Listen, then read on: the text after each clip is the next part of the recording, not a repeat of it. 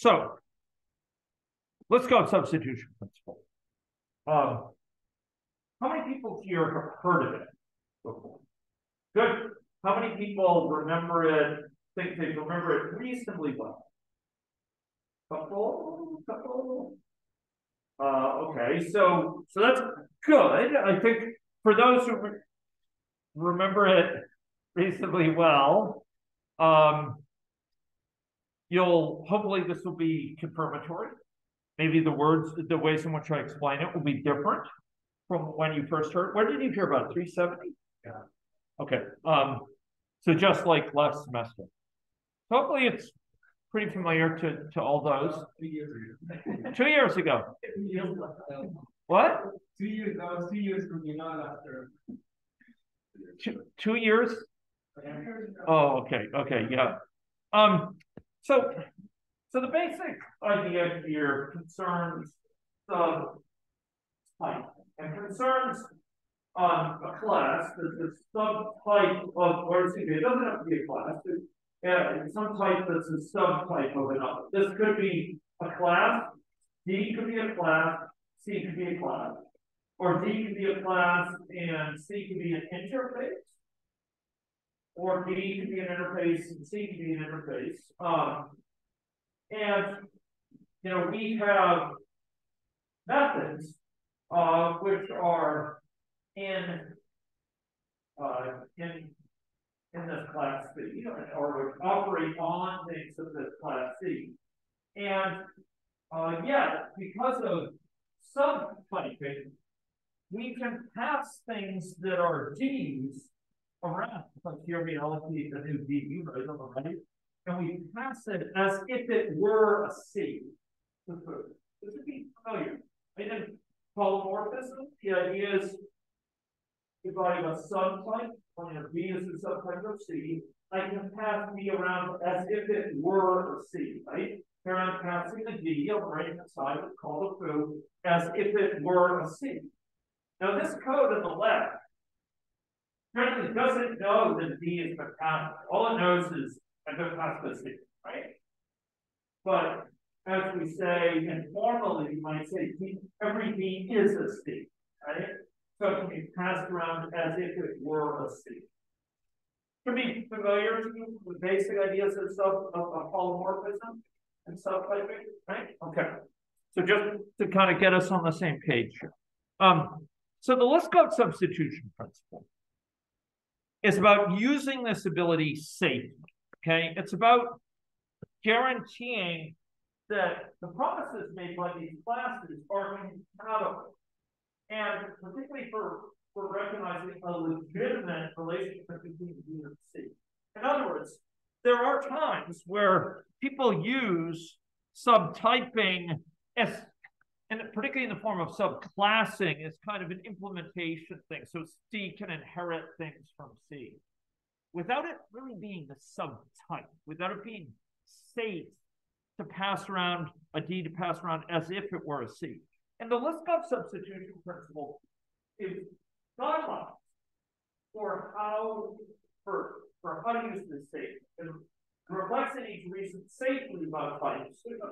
Some of this thing polymorphism, where we, in other words, where we can pass around like a D as if it were a C.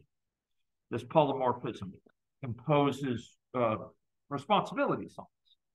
And the statement of the principle, which is due to Barbara Liskov is okay. So suppose that we have S that's a subtype of T. Okay, so S is every S is a T is somehow how people phrase it, although you have to really thought that. And let to actually something that we can guarantee approval that any T matches some problems, answers some guarantee. We'll talk about concrete examples. Then the same, whatever we can prove about a T, we need to be able to prove for an X. We need to be able to ensure it stays true for an X. If S is a subtype, or here, if D is a subtype of C, anything that we can guarantee for a C, a true blue C, has got to also hold for a D. Okay? It's got to hold. We have to be able to assume it for a D because it can be passed to us without us knowing that it's a D. And if we can't count on all the properties of a C, we'll treat it like a C and it could blow up in our face because we're counting on those properties, but secretly it's a D. That's sort of the core idea. So subtypes here have to maintain guarantees that someone could infer from the supertype, could infer from here. If looking at this interface or class, they can come up with some interpretation. It's like, oh, it's immutable. What do I mean by immutable? Yes, can't change it, but it can't change. The D needs to be immutable too. Or else they can be rudely surprised. Their code could break because they're counting on it being immutable. If C is something, if C is something that guarantees that some counter is always greater than 0 after it's initialized, D needs to be able to count on that as well. So anything that you could reasonably infer from this needs to hold true for that, is the idea. Okay, so the idea is, suppose you're a developer creating code whose apparent type is T1. That's this one. And the actual type is T2. So the actual type is a D here. The apparent type is a C. Is that language okay for you? This is the apparent type for this code. It's a C, but the actual type is a D. So it's in order to avoid every new subtype of C from breaking this code, from causing a need to update this code, you need to be able to reason about all these subtypes as if they were a C legitimately. In other words, make sure the same properties are guaranteed. Otherwise, it may break it. Now, this sounds restrictive, but it's really just common. The point is that if all you know, if all this code knows is this is a C, it needs to be able to count on all those properties of being a C. It has no idea what subtype it is. Subtypes could have been added since this code was created, right? Could have added D, you could have added E, you could have added F. And yet, when this person wrote this code, they knew C's guarantee these things. C's are immutable. So they could be writing code that counts on that. And we have to ensure that their code doesn't break every time, we add some subtype. So we need the subtypes to be consistent, right? If a subtype breaks these assumptions, errors in rework, bugs result. Okay, so let's talk about a few key points for reflection. Interface specification, like the specification of an interface of a class or a Java or C# interface, what have you. These are contracts, and it's fruitful often to think about them as one. I know T3 made reference to this repository pattern, which was noting the importance of contract-based design. And when this team said that they were making use of contract-based design, my heart sank. Okay? In general, interfaces are fruitful to look at it as a contract. And people count on these specifications. The users of instances of a class count on the property, count on the guarantee, the contract insured by that code. And people who create subtypes of this class also will be reasoned about counting on these characteristics. And it turns out that there's issues with superclasses we won't get into here as well. Now, if you don't provide clear guarantees for what this class ensures, then it actually worsens the problem because the promises are not clear. And someone using it won't know if certain things are guaranteed. And they may just guess, okay? So here we're going to be dealing with the promises made by a class. Or an interface. We won't be dealing here with implementation issues, which are going to be matters that we'll have in a separate lecture. Okay, I want to talk about service context. Okay, as a metaphor for this. So you folks are familiar with the idea of a delivery service. You've all heard of FedEx or Later Courier. These UPS, right? These courier services. And let's say FedEx. FedEx is a delivery, provides the delivery infrastructure and service, but it has franchise. What do I mean by franchise? You want to say what's a franchise? So I said, oh, my friend set up a FedEx franchise. Yeah, but that's right. That's right. So there might be a franchise in Saskatoon and that puts up the FedEx label, that hang a single with a FedEx on it. It says they are FedEx, but they're locally owned, right? But they are able to make use of FedEx's software maybe for maintaining package delivery, FedEx's planes that they use to fly packages worldwide, FedEx's customer support number, FedEx's forms, all that sort of stuff, right? Those envelopes. So if we think about a delivery service like question is, these franchises, which are analogous to subtypes of FedEx, what do they need to guarantee? So suppose the parent company here, FedEx, requires users, customers, to drop off packages by noon. So what I want to ask you is, so suppose I set up a FedEx franchise. Right? Maybe Fred sets up a franchise for FedEx. He likes to call it FedEx, but it has FedEx's logo on it. There's FedEx everybody. And FedEx, allows packages or requires packages for delivery the next day to be dropped off by noon the previous day. Right? But yeah, as long as you drop it off by noon, I can get it anywhere in Canada by 5 p.m. the next day. What could FedEx allow? What could this franchise with FedEx allow?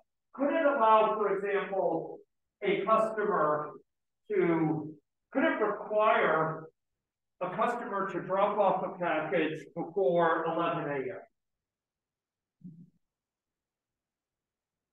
Could a customer be disappointed?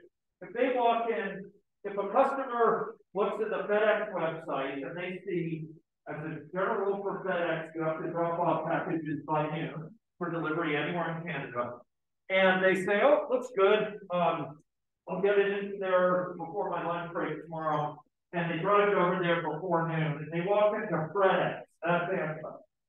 And FedEx says, oh, well, we actually require it by 11 a.m. Could that person be upset? Yeah, they can be upset. They can be disappointed. They say, well, wait a minute. I saw on the website that you will not packages by noon. You have to get it by noon. But here it is. It's only 11:30, and you're telling me you don't accept it? What's wrong with you? You're not FedEx. You're a fraud.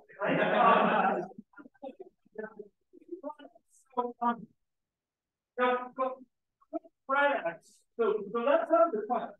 FedEx can't make it more restrictive. They can't say, well, we require it by 11 a.m. That would be contrary to FedEx's rules for what they require. It would not be competitive. Could FedEx allow package? So, by contrast, if FedEx said, look, FedEx requires it by noon, but we'll actually allow you to take it as long as you get it here by 5 p.m. the previous day. We'll allow that because we have our own private plane that we can fly and we'll get it delivered. Is that okay? Yeah, it is. It's okay. That's fine.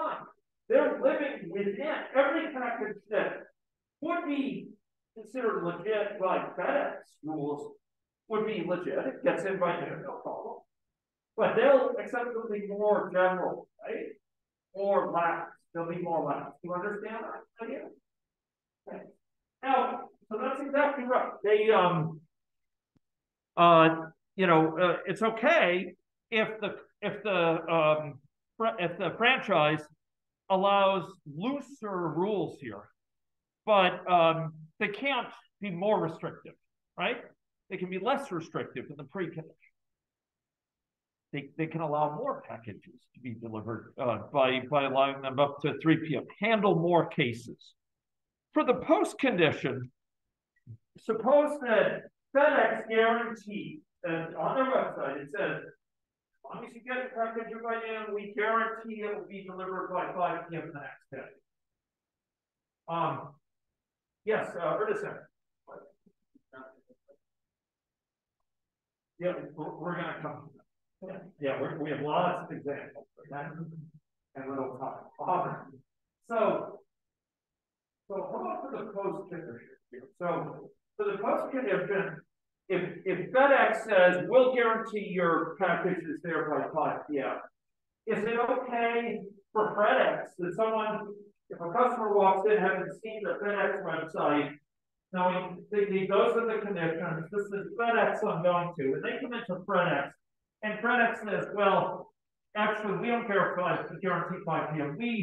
We guarantee for the delivery, that it will be delivered by 9 p.m. the next day. Is that okay? No. The customer will say, you're not FedEx. You're on. That's right. Could they, by contrast, again the post condition say, we'll guarantee delivery by 3 p.m. because we have Santa on our side and he'll fly it across the country? Yeah, they could. So it's okay if they provide a more restrictive, a stronger guarantee for the post condition. Okay, so let's talk about this contract.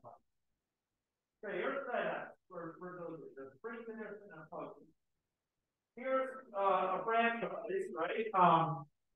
Franchise 1. It says package, it'll allow package available by 3 p.m. That's less restrictive than this one. And the post condition is delivered by noon the next day. Does that okay, franchise 1? It'll allow the pre-condition is looser than this one here. It allows more, it'll handle more cases. And it guarantees something that's stricter than this one here. It guarantees that it will get there by noon the next day. So it's the subset of what this guarantees, but it's within this guarantee. Right? Is that okay? It is. Yeah, someone who thinks all they know is that it's a FedEx. They secretly have for FedEx franchise 1, they're sweating bullets because they have to get in by 12 noon. And that works fine with this, right? If they get in by 12 noon, it works fine with FedEx franchise 1. And what's guaranteed by FedEx is also ensured by this one, right? This one doesn't even figure out. It is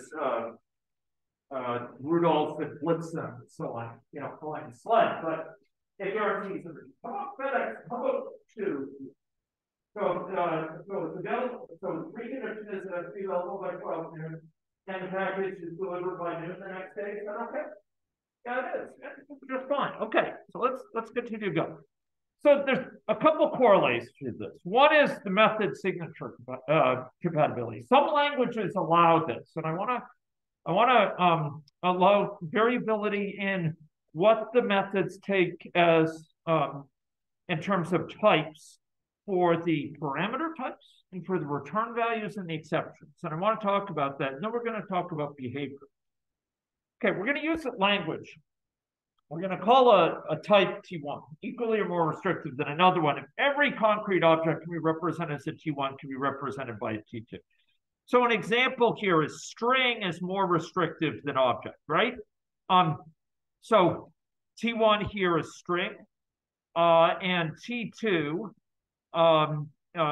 is object. Okay, so right. So T1 string is more restrictive than object here. Every object that we represented by string can also is a legitimate object, right? Okay. And if T1 is a subtype of T2, the idea is T1 should be equally or more restrictive than T2. String is more restrictive than this. Okay. So let's talk about parameters here. Okay. Subtypes have to have method signatures compatible with supertypes. And the idea here is that the parameter types can be no more restrictive than those of the supertypes. They can only weaken the condition, just like the franchise. The franchise for its preconditions can allow packages later to weaken the condition, right? It can accept more conditions, have less restrictive conditions. That's analogous to this. The preconditions can be weakened, but the return types are more restrictive, okay? And same thing with exceptions. Let's go in and look at some examples. Okay? So here's our supertype. And we have a bunch of subtypes here. So the supertype is, it has some method process. It takes the string and returns the string. Could you have legitimately a subtype that takes an object, it allows you to give an object, it will accept an object, it will weaken the precondition to accept an object. It's not restricting you about it having to be a string. So accept any object, and it will return a string. And it can throw an exception that's a subtype of exception. Is that okay? It is. Yeah, because anyone could call this legitimate subtype with a string. Well, we'll handle string. And it returns the string, so the thing will get back. And it could throw an exception, but that exception is guaranteed to be a exception. That makes sense. Let's talk about this subtype up here. So this one is exactly the same subtype as all, right? A lot of languages have traditionally required a subtype to have exactly the same signature, but some languages like to be loose. And let's talk about these subtypes. Suppose that you had a subtype, it claimed to be a subtype of my supertype, but you can pass in a string, but it returns any object. It returns something or a double. It doesn't return a half to something to return a linked list. Would that be okay? No, certainly not. Because someone up here, when they process, they're expecting a string. And here, it'd be surprised to get an object, right? You gotta have to take it. So that's not okay. It can't loosen the constraints on the guarantee. Just like FredEx can't say, oh, well, we don't always deliver your package by 5 p.m. You sometimes deliver it by 9 p.m. That's not okay. Loosening the process. Similarly, one that said, I'm a supertype, my supertype, that required people to pass it a double would not be okay. Because from the pass it a string, it's going to be really surprised that it's secretly one of these, and it blows up because you passed it a double. So that's not okay. How about one of these? It's just the same for this, except it could throw exception 2, not merely exception 1. Well, in languages that are strict about it, it requires declaration, not all do, but those that require declaration of exception. Could this cause a root supply? Surprise? Yes, it could. Because you can throw an exception 2. Because secretly, the call process, secretly you're calling it, you don't know, on my call it's not subtype, and it throws an exception 2. You say, wait a minute, this can't throw an exception 1. Again, for languages which require that. And Java has these things called checked exceptions, the checked exceptions, right? So you can't use it there. Okay, so that was signature compatibility. A same principle here holds for behavior, and I want to go through this. So the idea here is that subtype methods must behave like calls with respect to supertype. Okay? So regardless of whether or not you provide a formal specification or an informal specification, the method of supertype can only weaken or maintain preconditions. It must handle at least everything handled by the supertype. Just like threadx must allow you to deliver packages as late as noon. But it could say, well, we'll go the extra mile to deliver it later, because we have Rudolph here as full display. Right? And we'll get it there for you anyway. That's okay. No one can say you're a fraud. In fact, they might say you're Santa Claus. But they can't complain, right? Because if you go in by noon, FedEx will still accept your package, so they won't be upset. And it must strengthen or maintain post conditions here. So for all the preconditions permitted by the supertype, the post condition has to be legal, considered legal by the supertype. It could deliver it, it could guarantee delivery anywhere given by noon tomorrow. It would be compatible with FedEx's promises of delivery by 5 p.m. So the post condition can be strengthened, can be made more particular, but it has to maintain the constraints laid out by the supertype. It's the same basic ideas for the signature rule. Let's talk about it, okay? So we want a visitor to this franchise to rely on the guarantees they have with FedEx. They shouldn't have to know all the quirks, right? Okay, so let's talk about these things. The methods supertype must behave of the subtypes must behave consistent with those of the supertypes. We'll give some examples in a moment. And the interface must preserve provable properties. Okay. So anything that's guaranteed by the supertype needs to be guaranteed by the subtype, needs to hold true. Now, there's two things that need to be hold true besides the behavior of the super method. One is what's called an invariant. This would be something like it is always returns, it's going to hold at any one time. This can only hold non-null values. Or all the values in this must be greater than 0. And then there's something called a history property, which is if you compare 2 times, there's some property guaranteed. So for example, it's immutable. Okay. So these are things that a user might count on based on the interface. Okay.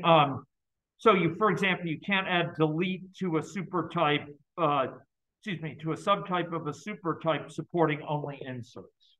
If a supertype only supports inserts, it never supports deletion. If you have a subtype where you can delete things, could a person who's using that object is taking its answer to a supertype where it can only have insertions? Could they be confused? Could they be really surprised? If some random subtype allows deletion of time out?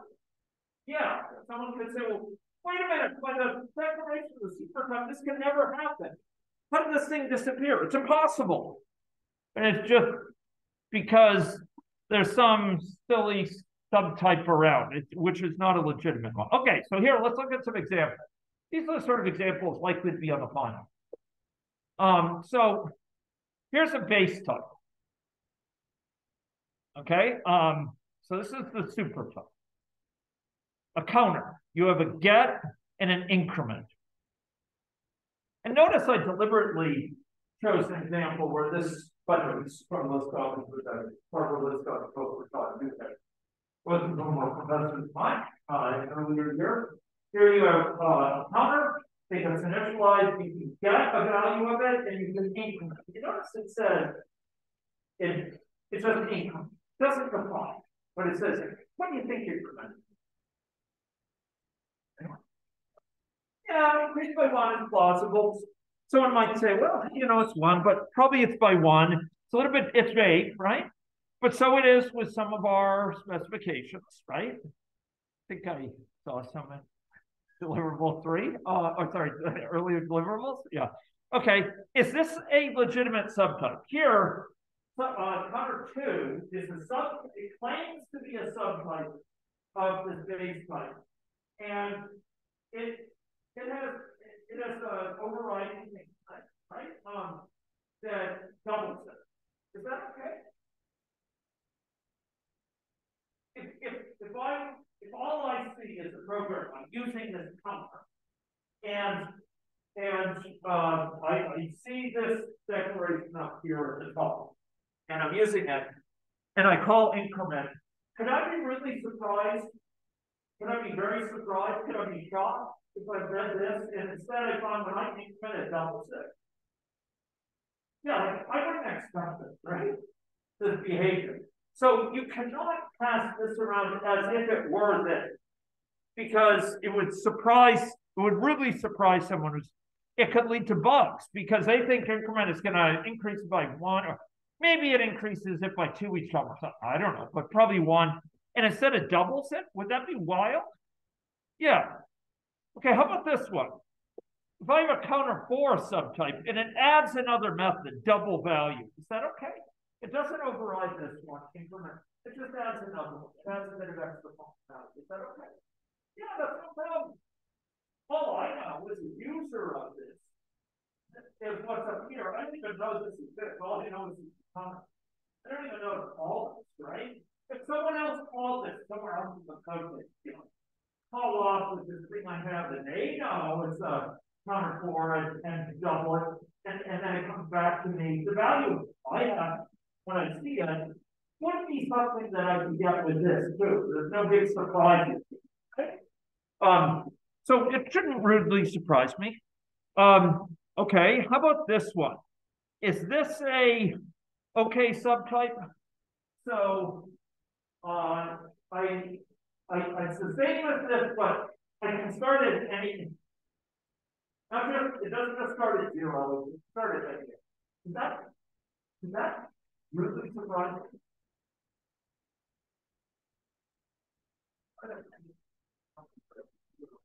If it started at 0, it would 1 plus. So what else could it start at? Because there's no way to start with that. Now again, it's not. So this one could be initialized. It says it's a counter. But someone could say, what the heck? It might be stronger than it, right? And that they get its value and it's -10. They say there's no way else to get -10. What do you mean this is a counter? That's not a counter, that's a fraud, right? Right? Okay. How about this one? Counter 5. Decrements. It requires it to be greater than 0, but it can decrement. It can go down. This top one, can it go down? No, as long as it doesn't go down. It can't go down. Did this one go down? Yes. Could someone be surprised thinking they have one of these and instead, and they think it's always incrementing, and suddenly you pass it off to someone and somewhere else in the code base and that's it. It gets, and they still have a reference to it and they look, oh no, it's one. Something possible this possible. And they can be really surprised. Their code could be counting on it never decreasing. Right? Okay, let's go through a couple more of these. Okay.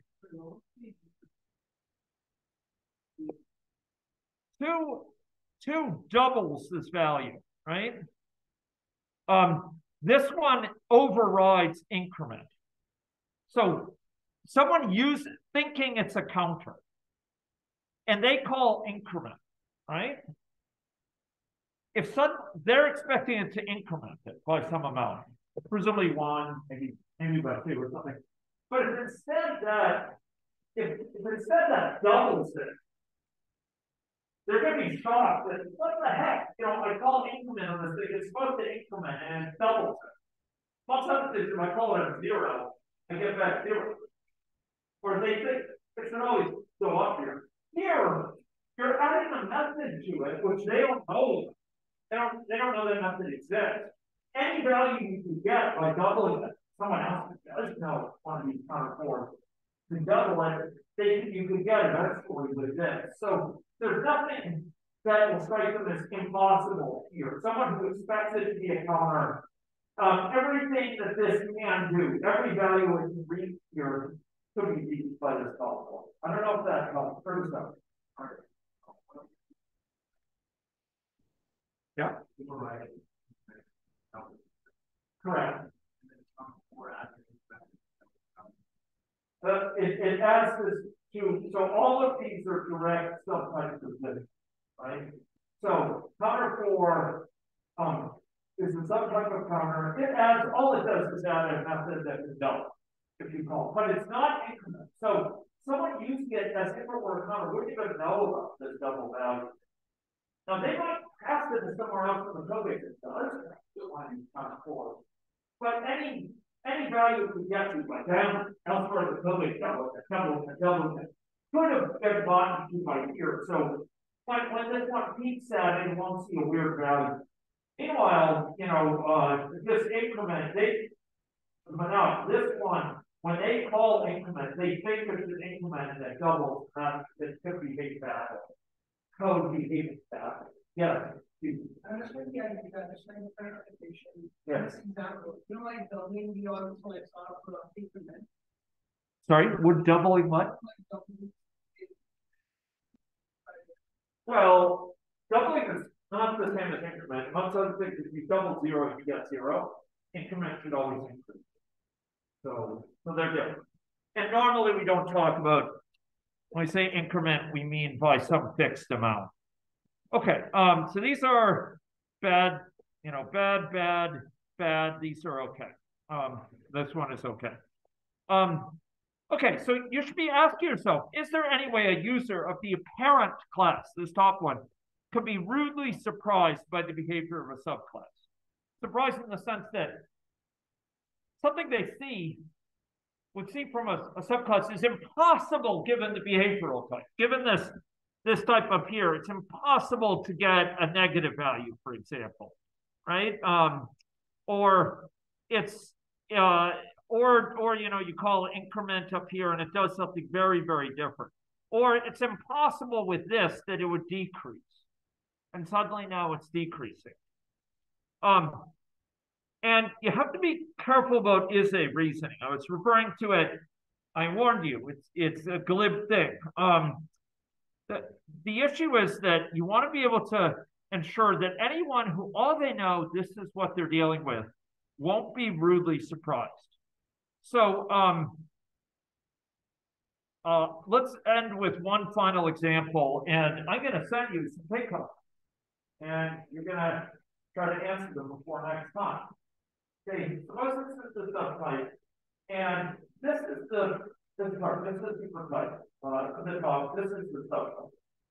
So it's the same as the supertype, but it extends it and it adds a reset method. It can reset it to anything greater than or equal to 0. It doesn't require you to reset it to something greater than or equal to 0. But someone using one of these counters, all they know is it's a counter. All they know about is the counter. Maybe their code was written long before this one was created. Could they be really surprised if they're past one of these and start using it? They could be really surprised. They wouldn't know to call reset because all they know is one of these, right? They would never know reset is there.